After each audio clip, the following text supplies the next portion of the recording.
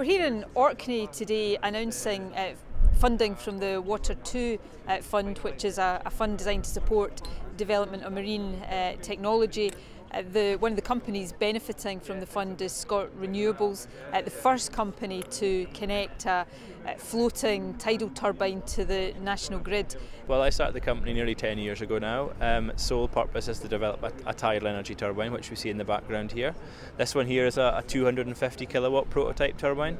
The sort of real commercial scale version will be a 2 megawatt, so slightly larger than what we see here today. As a result of the Waters 2 funding, which is run by Scottish Government, High and Scottish Enterprise, they're now moving on to the next stage, from the prototype, as you can see out here, up to the large 2 megawatt device. Obviously this is an industry in its early stages, and here in Orkney lots of different technologies are being tested, so it's right that we support as many as possible.